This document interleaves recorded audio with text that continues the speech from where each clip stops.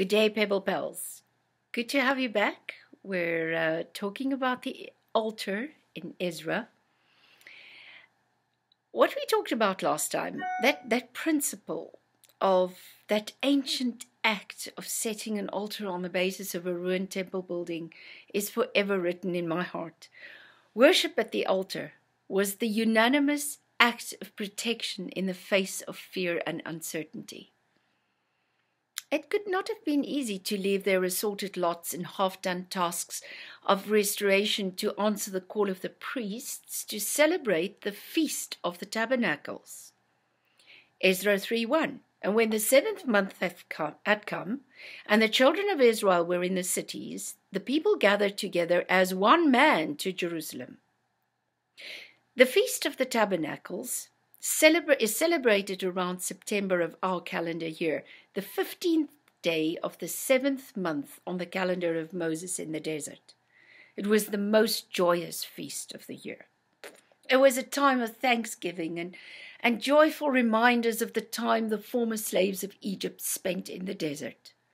God's provision in the desert and the miraculous outcome He so graciously bestowed upon them. They had to build booths of branches and leaves to remind them of the desert journey and include their families, servants, foreign guests, as well as the widows and orphans around them in a happy, hospitable festivity, recalling the goodness of God. First things first. Relationship with the Most High, who brought them back to the promised land, began with a feast. Unhindered by pagan surroundings which they had to endure through the years in exile. They must have delighted in the new freedom where worship to Yahweh was the number one priority and could be enjoyed within the nation without the constraints of secrecy or unsympathetic onlookers. Worship was the first step, the foundation of everything that followed. After the altar had been set up, the people rallied to give money to the masons and the carpenters and food and drink and oil to the people of Sidon and Tyre, to bring cedar logs from Lebanon to the sea, to Joppa, according to the permission which they had from Cyrus, king of Persia. The feast at the altar laid the foundation for the majestic task of rebuilding the house of God. It is super important to establish the priority of worship as the groundwork for the work of God. The feast was celebrated as it is written.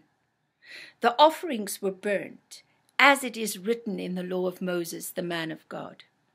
This was the guideline, the certainty they could rely on, the commandments of the faithful God who brought them back to worship at the appointed place. As it is written, gave the direction and protection for the restoration that established them into their own. Jesus spoke the first words of His ministry to set our altar on its base. From that time, Jesus began to preach and say, "Repent, for the kingdom of God is at hand." Matthew 4. But go and learn what this means. I desire mercy and not sacrifice, for I did not come to call the righteous, but sinners to repentance. Matthew 9. Our immigration into the kingdom of heaven, the invisible kingdom that Jesus confirmed with His ministry, is the first step in altar worship.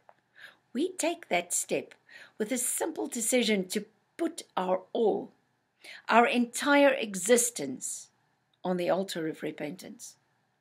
This decision births a brand new life in us, a spirit-guided life. John 3, Jesus answered and said to him, "Most assuredly I say to you, unless one is born again, he cannot see the kingdom of God." The explanation of this statement in the language of the Message, verses 5 and 6, is beautiful. Jesus said, "You're not listening. Let me say it again. Unless a person submits to this original creation, the wind hovering over the water creation, the invisible moving, the visible, a baptism into a new life, it's not possible to enter God's kingdom. When you look at a baby, it's just that, a body you can look at and touch. But the person who takes shape within is formed by something you can't see and touch, the spirit, and it becomes a living spirit. This is the all-encompassing altar experience. A brand new life born of the wind that hovered over the waters at creation. It is spirit life, breathed into us to new birth, just as God breathed into Adam and gave him life. We come to the altar as an exile out of Babylon, which is the symbol of sin in the Old Testament, with hope of a new life in the promised land. When we set the altar on its base and make the decision, we enter into the invisible kingdom of God here on earth, sitting with Christ in heavenly places and walking with heaven in our step to resist evil and stand against the enemy in victory, just as the letter to the Ephesians explains. Pebbles 26, 27, and 28, we talked about that. A new person takes shape within us as we grow spiritually according to kingdom principles. What happens as we enter? We are invited to a party, a feast, to celebrate our entry into provision and protection. God is a good God. He is the God of the feast. No less than 7 feasts marked the Jewish calendar to be enjoyed with abundance and cheerfulness. 7 times in 1 year, they ceased their routine to participate joyfully in God's supply over their lives. Deuteronomy 16, observe the Feast of Booths for 7 days when you gather the harvest from your threshing floor and your wine fat. Rejoice at your festival, you, your son, your daughter, your servant, your maid, the Levite, the foreigner, and the orphans and widows who live in your neighborhood. Celebrate the feast to God, your God, for 7 days at the place God designates. God, your God, has been blessing you in your harvest and in all your work, so make a day of it. Really celebrate. This is a commandment. Be glad. Be joyful. Thank him for the blessing and celebrate. Don't stop. At least 7 days. Pebble Pearl, restore celebration to your life. It does not matter where you are and what life has brought you to wear you down. Make a celebration and thank God for his goodness. Make more of the Christian feasts like Easter, Pentecost, and Christmas, but also mark your own annual feasts to the Lord. Remember, Adam's first day was the Sabbath, a day of rest and rejoicing in God and his creation. God's creation is good. You are his creation. You are good. Go on, celebrate. Think on blessings and miracles in your past and mark a date to celebrate the most significant of them. Journal extensively on special insights in the Word. You might be so wrought with doubt and fear that you do not feel like merrymaking at all. Set the altar in its place. God's response is guaranteed. He will draw near to you. He is a rewarder of those who seek him. He will forgive your sins. He promises multiplication. 2 Corinthians 9.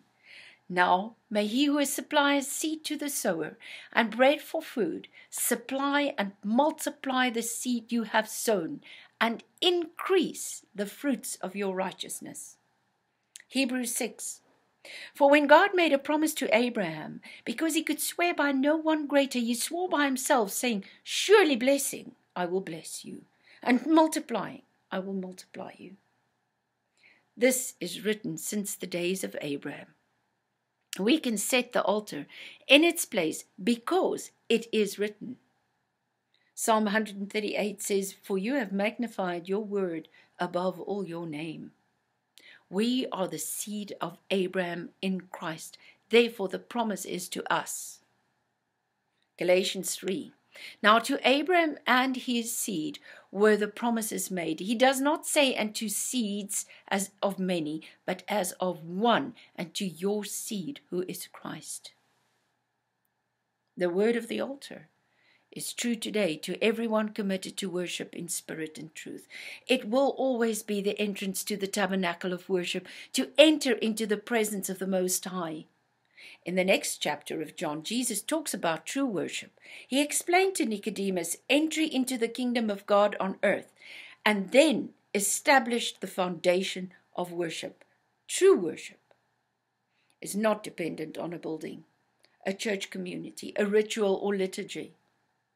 It is a personal commitment to seeking the garden relationship with our Father, restoring communication after Babylon. In the words of Jesus, John 4, but the hour is coming, and now is, when true worshippers will worship the Father in spirit and truth, for the Father is seeking such to worship him. The nature of the offering on the altar is important. As in Ezra 3 we read, of everyone that willingly offered a free will offering to the Lord. It is the decision of a lifetime.